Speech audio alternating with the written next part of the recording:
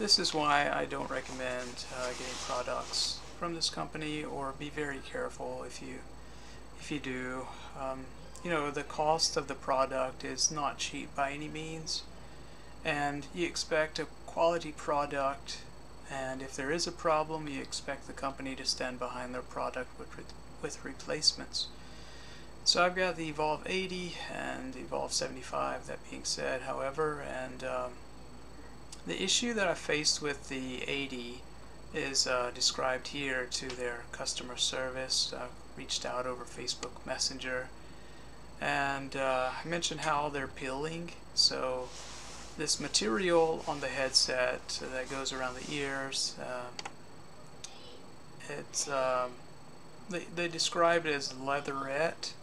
So you can see the link that the representative sent me to down here, and they describe it as leatherette. So I would describe it as a kind of like a faux leather. You think of this very common to use on furniture or a couch, to give a leather look but at a cheap price. And you know, it's one of those things I learned to avoid, because when they peel, they're very ugly, especially for a couch. And for the headset, you know, you want something smooth that's going on your face here. You know, you don't want a peeled off surface, you know, on your face. And what happens once they start to peel is you get the little black, you know, peeling stuff that just comes off randomly, you know. So once they start, it's just downhill from there. So getting to the point, you know, here you can see from the conversation, I was expecting that they would, you know, give some kind of replying of about a replacement or something like that that could be done. However, you know, they just sent me to their website to purchase these, and I was thinking, okay, I wonder how expensive they are. It's pretty expensive, I think, for that piece. And I think most importantly, it's ridiculous for them to not stand behind the product and go for replacing it, or at least sending those pieces out. If they're expecting them to fail and therefore they sell them so that you can have replacements, it seems like they would have some type of warranty coverage. Okay, you've purchased within a year or 2 years or something like that. Here's your replacement earpieces. But if you think about it, if those things don't even last a year, well, that's pretty ridiculous as well. I just want to say also, on my 75s, you know, that's the Bluetooth set.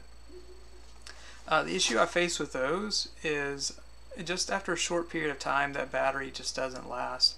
So while the battery itself has a good capacity to be able to last, you know, at least a day, it's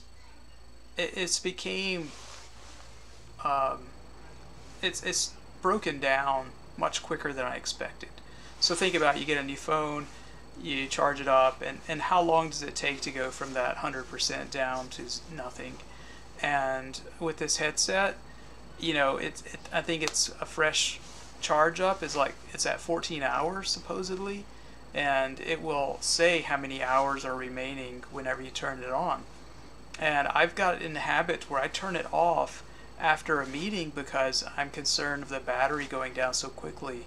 So like if I recall this last charge up, you know, it was like 14, 10, 5, and I have not spent 4 hours and 5 hours using the 75's, you know, Bluetooth headset. I have not experienced the peeling on the 75's yet though. So if I were to recommend the 75 versus the 80, the 80 of course is better for noise, you know, blocking out the sound because it covers the ear. The 75 is great for being able to stand up, walk around, not have a cable, you know, if you connect it to the computer. So the 75 is nicer in that way, and they haven't peeled yet. But the initial point of this video is to say, hey, this company puts a high price tag on their headsets, but it seems from this experience that they don't stand behind it. This really surprised me, and that's why I'm making this video to share with you. So you can consider this if you're considering buying one of their products. Now I want to mention one other thing I forgot, excuse me, is aside from the peeling, which was the main thing, where I've got the mouse cursor right here, they've actually opened up. So that's what I mean by this previous message, and that they've opened up, is that there's a seam right here that's going around where this top material is connected to the bottom material, and this is going around some foam. Now the foam is really good, it's very comfortable to have, but of course you want something to layer between that foam, and that's what they've done here. Unfortunately, this seam here has broken on one of the earpiece sides, and I'm just really surprised about that too. I would think that that seam would never break. The peeling I would expect, yeah, to occur before that would occur, but both of these issues are what I faced on mine.